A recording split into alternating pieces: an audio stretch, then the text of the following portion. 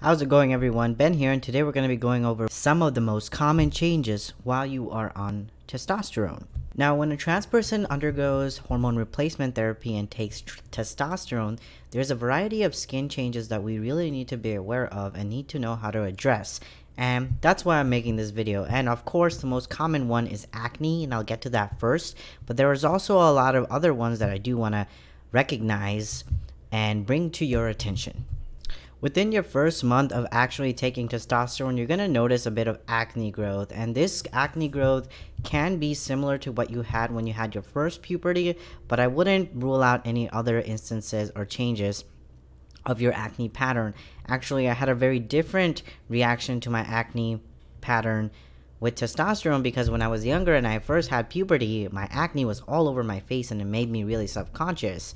So I was really scared to go on testosterone for that reason, because I had really good skin up until that point, and I was worried that I was going to go back to the skin that I had in my pre-puberty days. However, my acne pattern was very different. My acne was all over my back. So although that still isn't very desirable, I was kind of happy that I didn't have the same acne pattern that I did when I was a kid, and that having it in my back made it less visible to the general public. However, with intimate partners, it's not the same, effect. I've gone on social media and have read multiple accounts of people who've had acne in the past who didn't get acne their second time on T, but then completely different instances where people who had no acne in their pre-puberty days but had a ton of acne after they started T. So the way your skin reacts to T may be very different from when you were pre-puberty, because estrogen and testosterone are very different systems and hormones that change different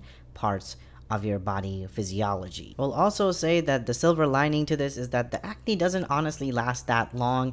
It's usually the worst in the first year, which you have to kind of get through, but that acne does start to wane, similar to puberty, your first puberty, and eventually after the 1 year mark it'll start dying down. I barely have any acne now. I mean, if you're looking at my face, there's literally no acne, and my back has reduced significantly, so I don't have that cystic, painful acne on my back that I had in my first year of testosterone. The next really big thing I want to focus on is the fact that testosterone increases the collagen production of your skin that you need to be aware of, such as increased skin thickness. So your skin is going to be thicker, it's going to be less thin than when you are a predominantly estrogen dominated system. So your hands are going to be rougher, which means the prior skin treatments that you were using before might not actually correlate well with skin treatments that you have to do now. I definitely have to moisturize my hands a lot more than I used to, and to keep from having sandpaper hands, I definitely get this lotion called O'Keeffe's Working Hands, or Lubriderm, that works really well. Before, all I had to do was use some generic lotion like Nivea, but now I have to use a more specialized lotion for rougher hands. One benefit to having this increased collagen deposition is the fact that you will tend to look younger the more you age, because excess collagen decreases the appearance of wrinkles. That's a super big plus for testosterone. I do still use a collagen serum just because I like I like how I feel when I put on collagen, and it does reduce some of my wrinkles, but that's a really big plus point I want to point out. The increased thickness, in addition to some other biomechanical reasons, might increase pigmentation of your skin, especially if you're a person of color like me. I've noticed that I've gotten a couple of shades darker in my skin tone after I started taking testosterone. I was much lighter skin before, and I'm a little bit more darker skin. It's not a huge dramatic effect, but it is something that my family members, my partner, and a lot of people have recognized when I started taking T. And lastly, I really want to tell you a personal experience that I had is that a lot of my moles that I was born with, specifically my nose mole, kind of changed shape and color a little bit, which worried me a lot. So I eventually, after a year, when I noticed there like my mole had gotten like 3 times as big as it was before, and that the borders around it was getting a little bit irregular.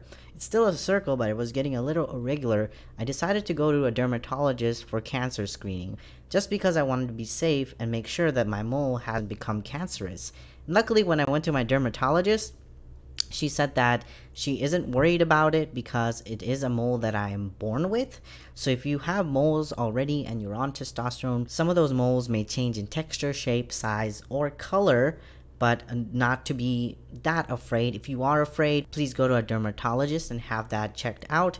But my dermatologist assured me if you are born with that mole, or if you've had that same mole for years and it changes a little bit on testosterone, that's nothing to worry about. What you do need to worry about is new moles that look weird, that looked irregular, that look different, and has weird colors.